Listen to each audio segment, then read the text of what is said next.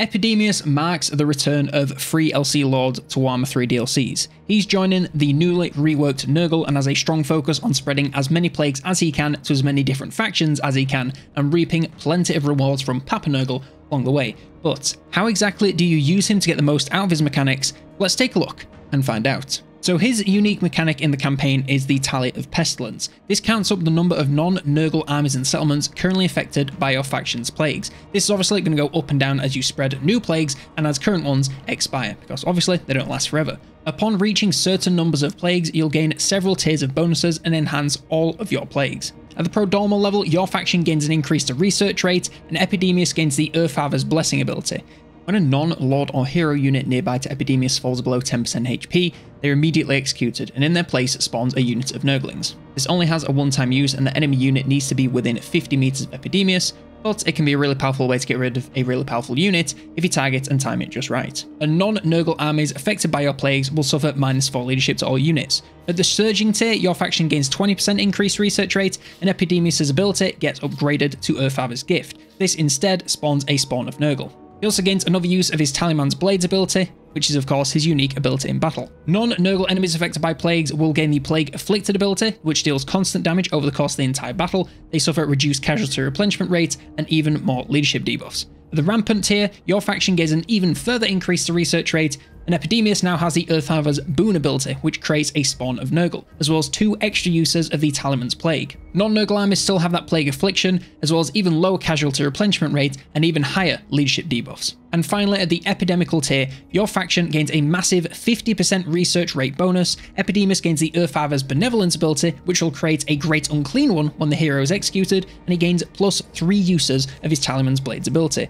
Non-Nurgle armies now have the Greater Plague Afflicted ability, which doubles the damage over time, effectively crushing any army that you come up against that's affected by your plagues. As well as this, they have massive reductions to their casualty replenishment rate and leadership for the entire army.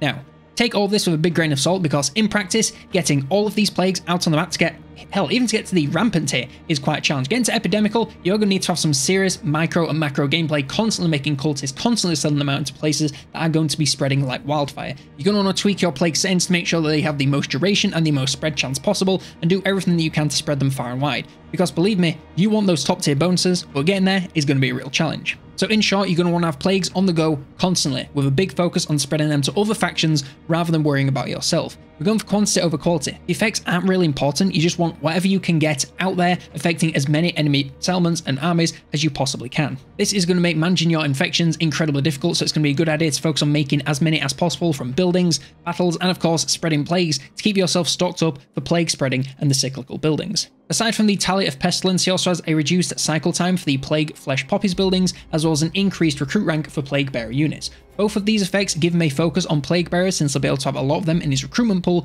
and recruit them at a more elite level. With a couple of skill points and research projects, you could really catapult this somewhat basic unit into the stratosphere and spam them to your heart's content. And his final faction effect is an increased campaign movement range for Plague Cultists, and this simply helps with spreading plagues to far factions a lot quicker, so there's nothing to complain about there. For his Lord effects, he increases his army's melee attack when fighting enemies with plagues, so even more of a plague focus, so try to infect enemy armies right before you fight them for a huge advantage. As for his goals and expansion options, he starts in the exact north point of the map in the Chaos Waste. He has Malice Darkblade to the west and Daniel to the east. For his short victory conditions, you need to destroy Malice Darkblade, Boris Ursus, and Malachi Makaisen. Now, you can choose to be friends with Daniel if you want, but if you don't want that, I would advise taking him out early, since he can take a while to get going, so will only be hard to get rid of the later you leave it. Plus, if you just leave him alone, at least when I was playing, he attacked me later on anyway, so you might as well clear him out first. Of the objective factions, Malice is the closest, and, like Daniel, will only get harder to take out the longer the game goes on, so I would say that he's the best priority for target number 1. Once the starting war and possibly Daniel are dealt with, you should take the fight straight to him, using the join war function from the Broken Wheel to avoid dragging Malekith into things if you can help it. Now, this will not be easy, but if you can draw him out and get rid of Malice, you should be able to tear through his pretty small territory pretty quick and wipe him out no problems. After this is done, I'd advise expanding to the west in some way to get more settlements and income. You can keep expanding all the way to Boris and take him out if you want, or build up enough cash and send a couple of armies across the sea to take on Malachi. Either way, you're going to be in for a very tough fight versus a very angry bearded dude, so just be ready.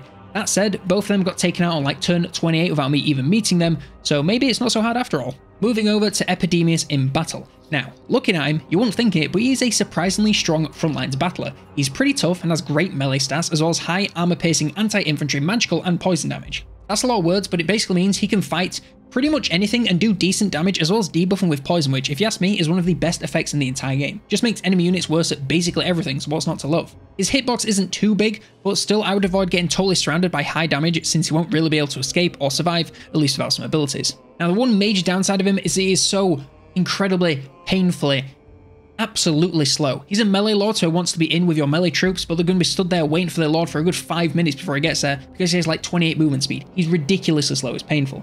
That aside though, he's pretty good. He has the Talisman's Blades ability, which allow him to summon Exalted Plague Bearers, which are great for some backup, or to throw into the back lines for an easy flank. Of course, if you have one of the Earthhour's abilities from his mechanic, if you keep him in the thick of things, it just means that if an enemy unit gets kinda low close to him, he'll finish them off and then spawn you a free unit. And also, it turns out he's a pretty good duelist, because he just has that much bloody damage, it's great. Sadly, he has no other mounts, but he's always on his palanquin, so you don't really have to worry about him walking around with those big old legs of his. And as for his skill tree, it is fairly standard, but has a couple of unique bits. His Tally of Pestilence line, of course, is unique to only him, and it continues the focus on Plague Bearers, increasing their damage whilst reducing their upkeep. He also can buff his faction's growth, increase recruitment HP and physical resistance of all demonic units in his army to get moving faster. Physical resist kinda sucks these days, but that's not his fault.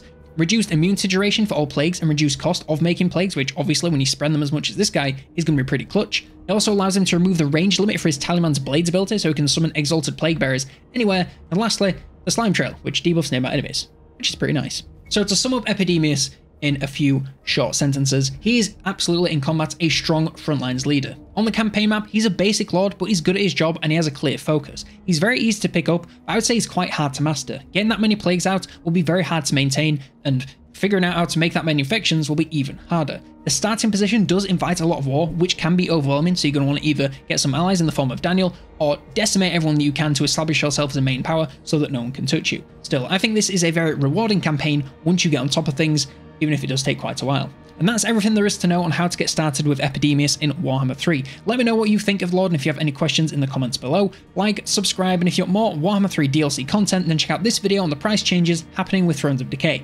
There is more content coming, but nothing out yet, so give me like an hour.